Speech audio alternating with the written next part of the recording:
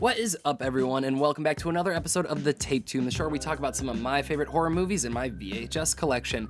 I'm Larry Downs, and this week we talk about Dario's 1977 creepy coven classic. This movie is renowned worldwide as one of the greatest horror classics ever made. Some people would consider this in the subcategory of giallo films, which are Italian murder mysteries. But just because this has glamorous Italian actresses with dubbed over English and mysterious leather-gloved villains cutting people's closely zoomed-in necks, but don't be fooled, this is a straight-up horror movie with a true artist's eye behind the camera. But before we break it down, let's get into the guts.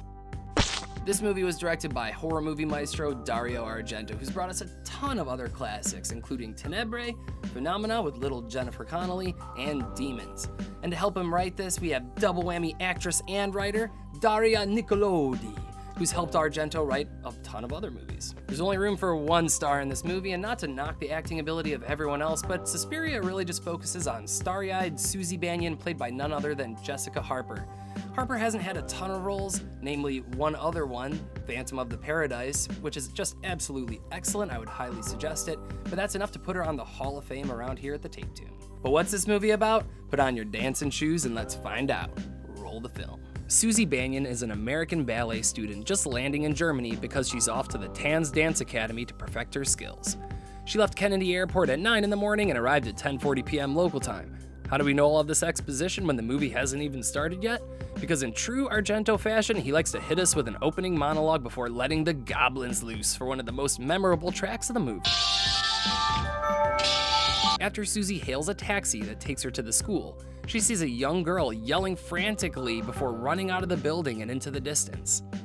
As Susie tries to get in, she's denied access and must find a hotel for the night. The next day, she comes back to the academy and meets the headmistress, only to find out that the girl she saw last night was brutally murdered.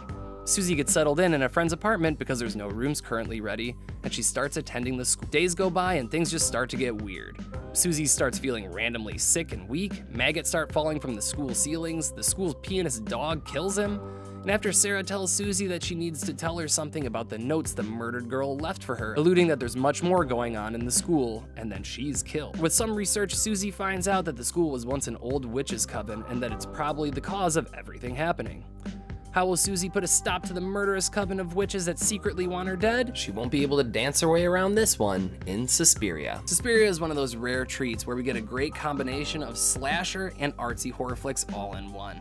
It's got some blood and guts to appease the horror hounds, but it's also done really tastefully and stylized to appease the hard critics. Every shot in this movie is so well done. The backgrounds, set colors, placement of characters, and not to mention the heavy hammer horror lighting and soundtrack provided by none other than fucking Goblin. Goblin's always popping up in other Argento movies or European horror flicks to give us cool, spooky synth background music, and in this one, they don't disappoint. What Suspiria lacks in powerful dialogue, it more than makes up for it in overall presence. Susie Bannion is put in a constant state of unease and exists in this world of childhood nightmares that Argento so perfectly executes.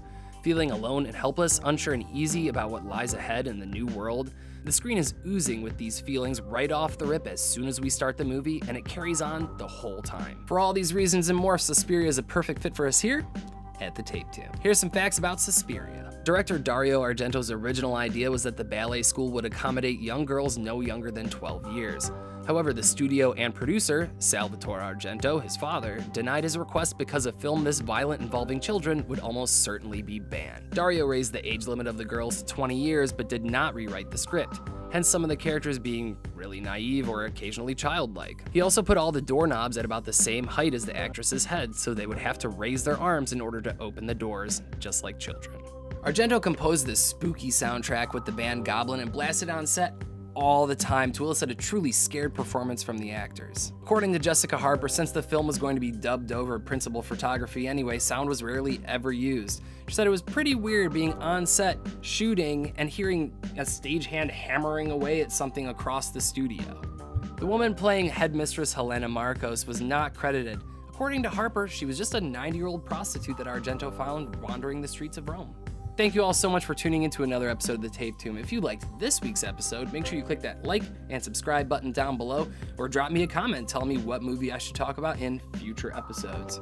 Make sure you tune in every other week to our sister series, Airlock Shock, starring Nick Haskin. He's constantly talking about cool sci-fi movies just like we do horror here at The Tape Tomb. I'm Larry Down. Stay spooky, my friends, and we will see you in the sequel.